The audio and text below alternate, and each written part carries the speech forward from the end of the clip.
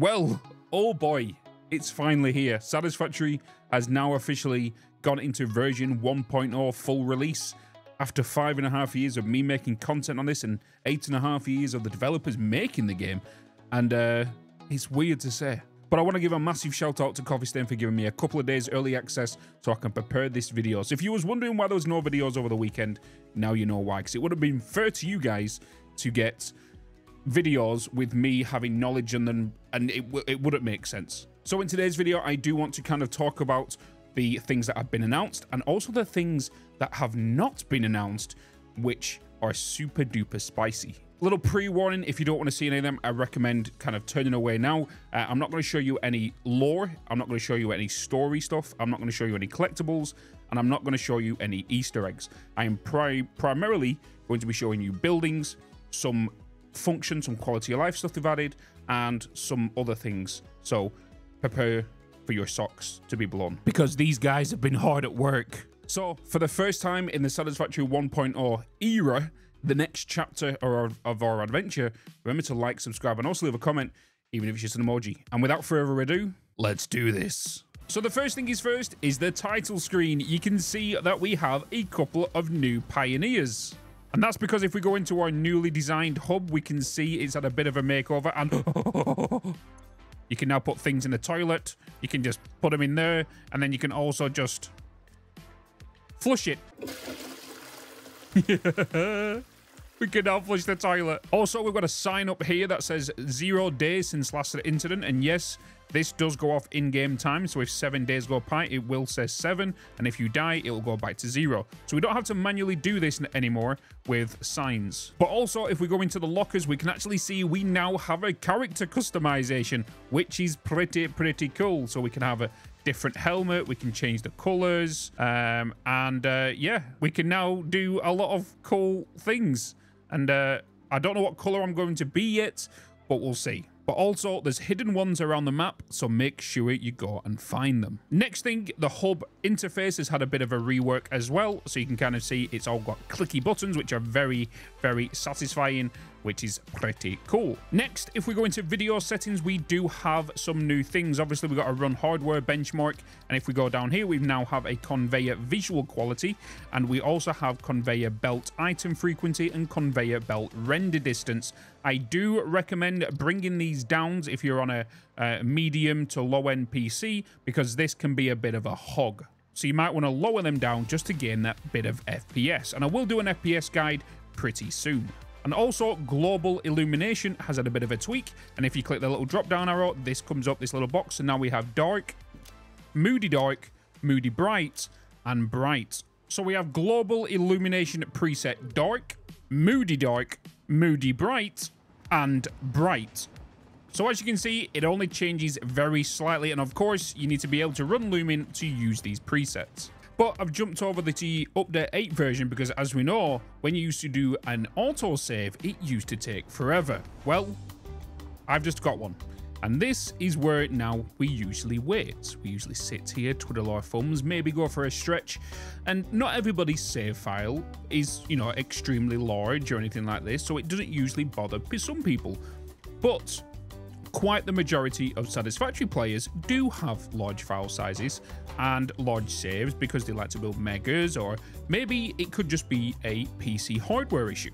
You might have a low-end PC, which means your load times are also going to be longer. You might have an high-end PC, but because of the size of your save, you know, it's going to be longer. I've got a high-end PC and somebody's got a low-end PC, and it does mean their save could be longer than mine. It all depends on your PC specs. So right now, we are still waiting. The timer is still ticking. And still, there we go. But now, within Satisfactory 1.0, that is no longer a bloody issue. Because easy as that, it's done. Did you even see it? Did you blink? It still amazes me every bloody time. Going from new enough a minute to whatever that was. Ridiculous. Next up, we have the converter, but just listen to these sounds.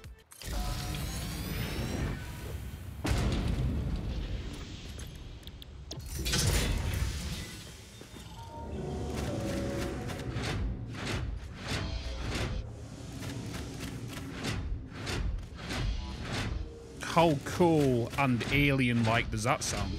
And then, yeah, if we look in the recipes as well, we can see time crystals, the excited photonic matter, which I'm calling blue juice, dark matter residue, which is pink juice, and then there's obviously alternate recipes in here and all that kind of good stuff. So you've got like the fixite, and you've got all of these in here as well, which was shown in the earlier trailers. Next up, we have the quantum encoder, which is a big boy also. It's quite a few foundations in length. And then, as Snut said in the trailer as well, we can see that all of the residue is a byproduct on every single recipe. Next up, obviously, we have the Mort 6 belts, which can now utilize the full efficiency of a miner at clock speed of 1,200 per minute, and they are quite the zoomy boys. Next up, we have the new looking MAM, which looks like this, which is super nice. It's a lot better than what it was before. We've just got a lot more components and screens and even a hatch for like our hard drives. And then if we go into here, we can see we have the hard drive library now, where we can research hard drives in here, which we can get a multiple of 2.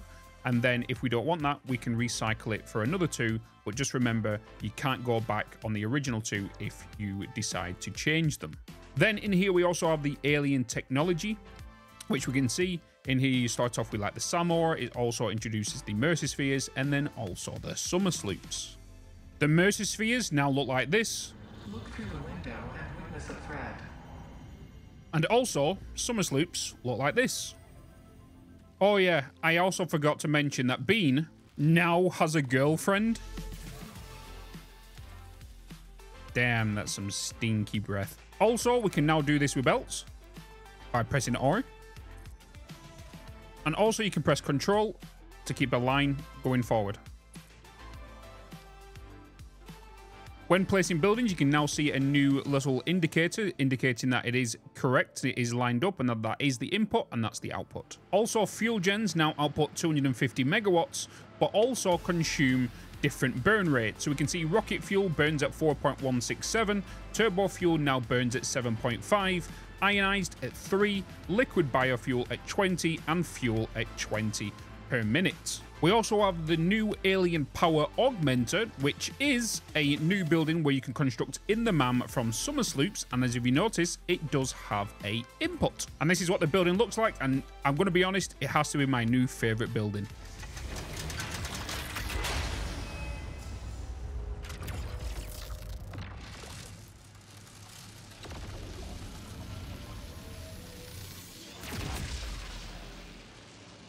Oh yeah, but don't get too close, because it does blast you away. Oh, I'm still going. This is not good.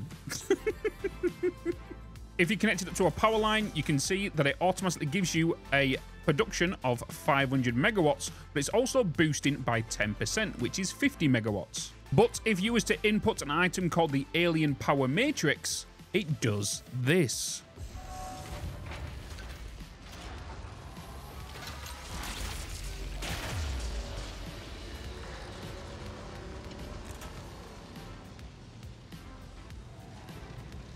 So what it actually does now, it boosts it by 30% instead of 10%. So the Alien Power Matrix boosts it even further. And as you can see, I do have a small little power plant providing me 1,000 power. And if I was to go into here and show you, we can see production is 1,000. This over here is currently producing 650. And if I was to merge this one to this one, this will now boost this power line. And now if we look at it now, we are now getting a production of 1,950 megawatts. So that's providing 1,000. That was originally providing 650, but now it's providing an additional 300 on top of that. But just keep in mind, you can stack these, so the numbers will vary depending on the mathematics. Next up, we have the nuclear power plant, which if we just put this down, this has a new fuel it can burn, which is called Fixonium. And if we go up here and then look inside at the supported fuel types, we can see that uranium is currently burning at 0.2 per minute, which equals at 5 minutes per rod. We have plutonium at 0.1 per minute, which equals 10 minutes per rod. And then we have Fixonium at 1 minute per rod. Next up is the drone port. If we go inside, we can now see it doesn't just need batteries. So thank you, Coffee Stain. So we have batteries, packaged fuel, packaged turbo fuel, packaged rocket fuel, packaged ionized fuel, uranium fuel rods, and plutonium fuel rods. But not just the fuels. On top of that, depending on the fuel the drone is burning, does depend on the speed the drone flies at. So if it is a cheaper fuel and it's an easier fuel, it's going to fly probably at normal speeds. But if it's a more expensive fuel, it's going to get from A to B a little quicker, which will help with your throughput. The next building is the dimensional depot, which is this beautiful thing, and it has to be one of my most favorite features in regards to 1.0. And this is what the Mercer are now used for, which you use in the alien technology tab. You go down here and you start working towards the dimensional depot. And then once you connect up a belt, for example, screws, because everybody loves screws, we can then go into our inventory and you can see we have a new little window attached to our inventory, which we can close and open with this arrow up here. And what this does, it's now uploading all of our items to the cloud. So let's say, for example, you're running around in the world and you're like, oh, I need some screws. Well, you can go over to your dimensional depot over here, grab the screws, and then take them over to your inventory. Easy as that. But also, you can take them back and send them and upload them to the cloud at a limited rate. And they can all be upgraded within the MAM itself. So don't expect to be uploading at super fast rate straight away, because the uploader has a limit of 240 per minute, and that is the maximum size. So what you might want to do is put down 3 of them. That's inputting 3 of the same item, and what this does, it increases your speed limit, because technically this is a limit of 240, that has 240, that has 240. So all of this can go into your cloud at a faster rate. But just remember that Mercer do have a limited quantity in the world, so don't go overboard on the dimensional depots. But let's say, for example, you wanted to build a new building. Well, now you can see at the bottom, we now have frames, which is in orange, because that is in our personal inventory. And then if we also see the purple ones, that is currently in the cloud storage. So if you run out of items, it will pull from the dimensional storage, which is a pretty cool feature. Next, we have a new looking building, which is the teleporters, which is a cool looking design. And yes, it does have an input, so it does require a resource or an item to power it up. So Bitz, you must be wondering what item that is. Well, I can tell you it is a singularity cell, and these are pretty expensive to make. But also you need to select a linked portal, which we've not done because we do have a second one, which is called a satellite portal. So the main portal needs to be fueled, where the satellite does not. So we put down a satellite portal, which you can put anywhere on the map, but just remember, the further the portal is away from your main, the more power it will draw. So now that we've got this down, we can actually select the linked portal, which we're going to put down the portal we just put down, which is the main. Once you've done that, you select the link. That is now done, and then we can go through.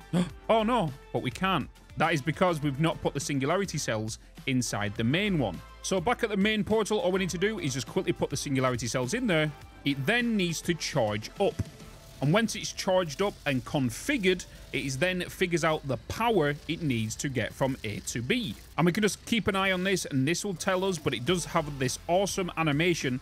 You can see the portal is slowly opening. And then all you need to do is just jump into it, and it'll pop you out the other side, which that was a bit weird. It never normally stops you like that. So as you can see, because it does require singularity cells, they are pretty expensive to run. So you need to make sure you're making enough to keep these powered, which you more than likely going to be making a teleporter hub in your main factory, which will get to you into your other factories around late game, because obviously singularity cells are very expensive to make, because you will need nuclear pasta. We now also have some stairs, well, foundation stairs, 4 meters, 2 meters, and 1 meters. This saves us basically putting down a foundation like we would normally would, and then holding control, taking it halfway across, and making steps this way. But because I made that wonky, but as you can tell, you still can't run up that. There is ways and methods of making these steps in these by using frames and also using beams and all that kind of stuff. But there's no longer we need to do that, because we can just place these down, and it does come with the other options, because we can go into here, go into the customizer, materials, and change it to the other ones. just like that. And obviously we've got the new finishes, which we have carbon steel, deuterium, chrome, copper, and unpainted. So we can paint these. Obviously it's not going to really work well on foundations, but for example on machines I can get the gold one and I can paint all these gold if I want to, and it does kind of look sweet. So I'm expecting a lot of people to use these in some form of like designs in the factories, especially making maybe the battery plant looking more, you know, metal and robust. They look pretty cool. And then we also have the new blueprint machines. We have the Mark 1, the Mark 2, and the Mark 3. Also, the world now feels complete because before we only had half of the backdrops available, where the rest are now available now also all the way around the whole entire map. Also, we have some new eggs for the bees. Also, Samor now does some weird things. I never thought an ore would speak to me. Also, the water has had a bit of a makeover, which was very long overdue, as we can see. Also, the lighting looks a little different, but there's no confirmation on this as of yet. It does look a little bit more vibrant, and there's a bit more in the color and whatnot. But also, the water has had a bit of a rework as well, as we can see, which is very long overdue.